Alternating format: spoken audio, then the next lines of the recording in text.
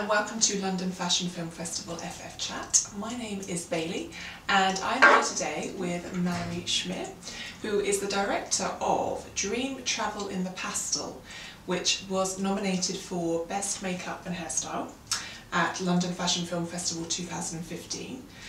And Malorie also directed Pink Purse, which was nominated for Best Actor Model Award at London Fashion Film Festival 2016. And also, as if that's not enough, director of Beautifully Delinquent, which was officially selected for London Fashion Film Festival 2016. Malorie, thank you very much for joining us today. So maybe to get started, tell me a little bit about your background and how you got into filmmaking.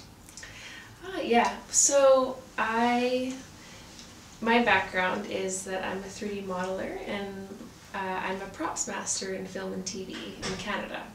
So I work in different TV shows and build props and sets and with another group of our department. So that got me interested to bring over some set design and some props design into the fashion world. So I started organizing fashion shoots, and I actually am completely self-taught for photography and camera work. I just taught myself. Yeah.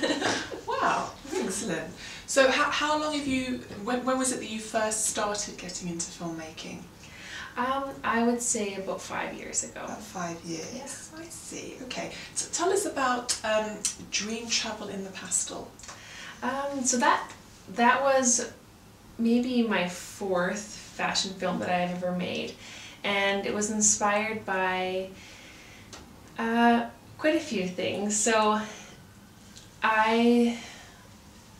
do I explain this? How did you come up with the idea?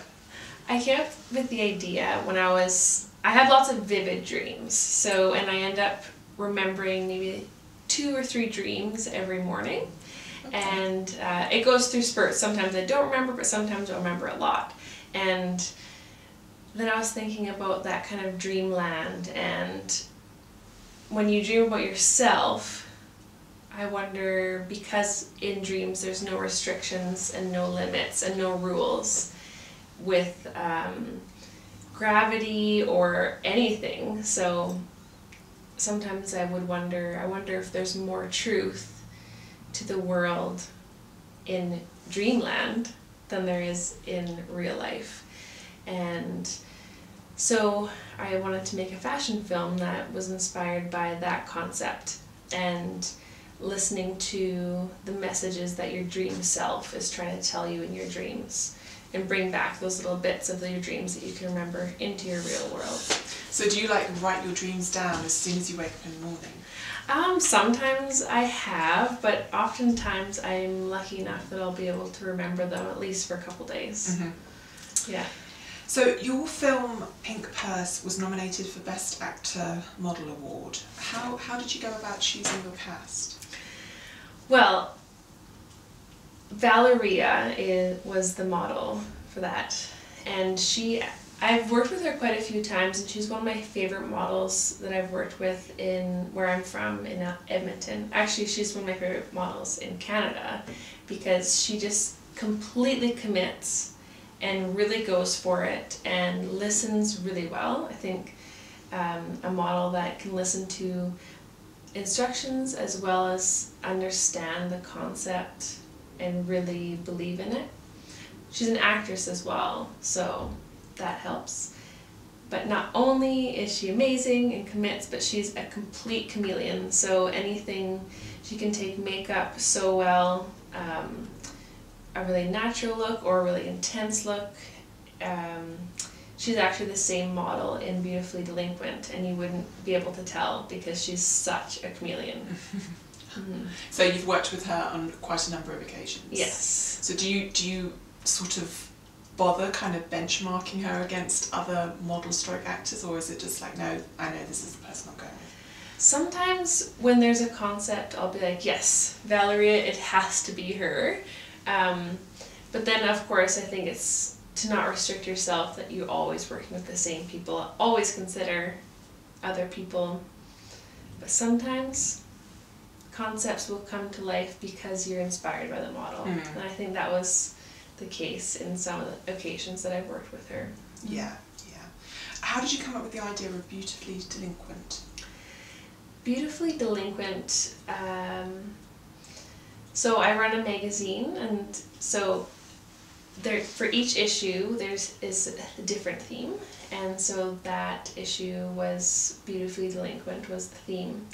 And I think there's something really great about being able to go against the grain and really be true to yourself and be outlandish if it's genuine to you, and be punk if it's genuine to you. But I think the key word is if you're going to go against the grain, it's really beautiful as long as it's really genuine.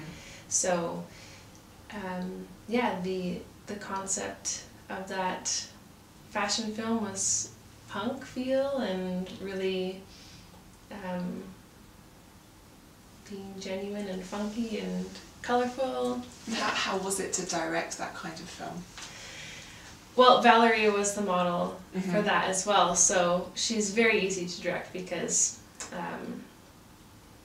she gives it her all. But I think, so I built different sets for that shoot. I built different graffitied, I took a whole bunch of plastic and put it all up on the wall and spray painted all different graffitis, and found really fun fur fabrics and put those up on the wall or the floor, and found some really old tires and spray painted those neon colors, and it was really fun to make the set, and everybody on set was really in the vibe of being punk and edgy. And so I think a really key element to being able to direct is to keep the whole entire crew in a particular vibe or energy that you're looking for the film, and not just focusing on your model or actor, because it's all about energy. So if the model can feel that somebody else isn't really in the same vibe, it can, I mean, a really good model isn't going to be affected by that, but even a really good model can be elevated by if everybody is on the same vibe and wavelength. It's a very collaborative process, isn't it? You want everybody kind of like working towards that same goal, I guess. Yeah, 100%. Yeah. When you're making a fashion film, what do you focus on the most? So is it the brand or the narrative? So that's an interesting question, because for me it's neither. And so to talk about narrative, I feel like the fashion designer has already put so much thought and energy into the designs themselves, and they have a narrative that's implemented and woven into what they've designed. So I think putting an outside narrative on top of that doesn't create a fashion film any longer. That creates a short film. And I think short films with a narrative are one thing, and fashion films is another thing. And as far as brand, if the brand is really important, I think that's a really touchy subject, in that fashion films, to me, are not commercials or advertisements. I think if you're bringing commerce or selling something into the video, then you're creating an advertisement, and we've all seen advertisements. Fashion films is a new medium.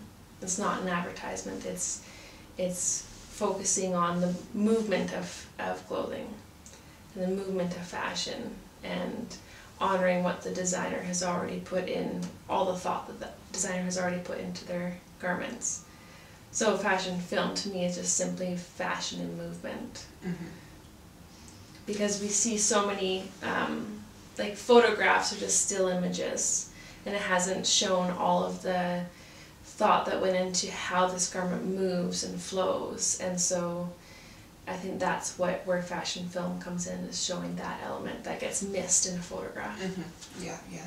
So if you were to distill it, what do you think are the key elements that make up a really effective fashion film? Well, movement of the clothing, of course, like I just said. I think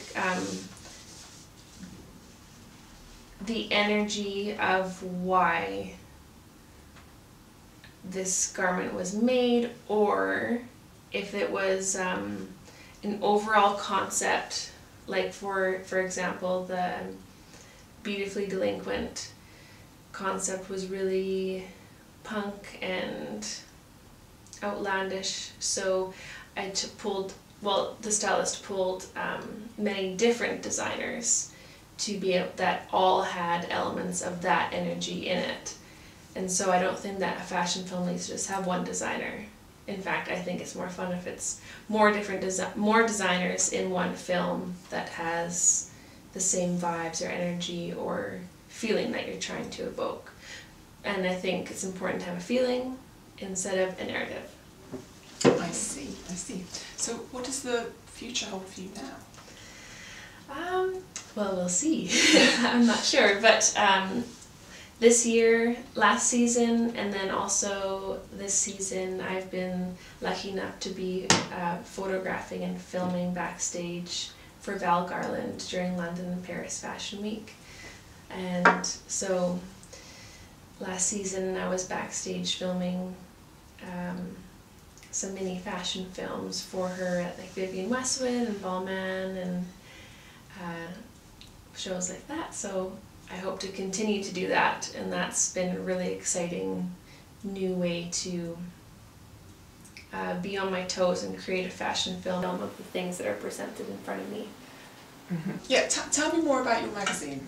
Yeah, so Opolis, I started about 4 years ago. I'm about to release the 16th issue, and it is a submission-based magazine, and so any artist, whether they're a photographer, like still life photographer, fashion photographer, fine art photographer, a sculptor, a painter, anything that is visual imagery, I accept submissions for, and then me and my team will review them and either be published on our website or in the magazine if they're accepted. And then we also publish fashion films as well. And there's different artist interviews on the website, and yeah, so Opolis is about fashion and visual arts, and it's things that are uniquely, like strangely beautiful or kind of weird, quirky, fun and unexpected. So it's a place where people can really experiment, and that's encouraged to experiment and explore and not be constricted by like the more commercial side of the fashion industry or fine art industry. Yeah, and it's viewed by over 60 countries, and I've published artists from 19 different countries. Wow. And yeah, it's very exciting. So what's your experience of the Fashion Film Festival? Yeah, the Fashion Film Festival, I've gone for 3 years now, and I get so excited every time. I fly all the way from Canada to come, and I think it's worthwhile every single time. I love watching all the fashion films from around the world that they accept, and it just keeps getting bigger and better and more exciting, and yeah, I think it's a festival that I'll always be coming to. So, final question. What advice would you give to aspiring filmmakers? I think that the advice I would give is to not be restricted by like financial restrictions. Yeah. So, or maybe other restrictions, like not being able to get like the ideal location, or not being able to get the hairstylist that you want to work with. I think that instead of looking at those things as burdens, or like, oh, we can't do it because we don't have this, we can't do it because I only have 20 pounds. I think that look at those situations as a challenge or like a fun boundary or restriction on your brief. So, because I think that that's when you'll push yourself and discover things that you otherwise wouldn't. And like if before I had like, I don't know, $40 to do this one set. And I thought, oh, I really want to have some fabric and I wish it was really rich and draping everywhere. But how can I achieve that with basically no money? And then I thought, okay, well, how am I going to do this? And I saw rolls and rolls of children's paper, and then I just made this massive set out of just paper, and that pushed me to thinking differently, and it was, I think, a better result than if I would have had oodles of money and get really pretty fabric. So I think restrictions like that are where you'll get the most exciting things. Yes, it's like seeing it as an opportunity to be extra creative and think outside the box. Yes. Lovely. Cool. Well, thank you very much for your time. Yeah, thank you very much. I think we're done there. Great. Thank you for having me.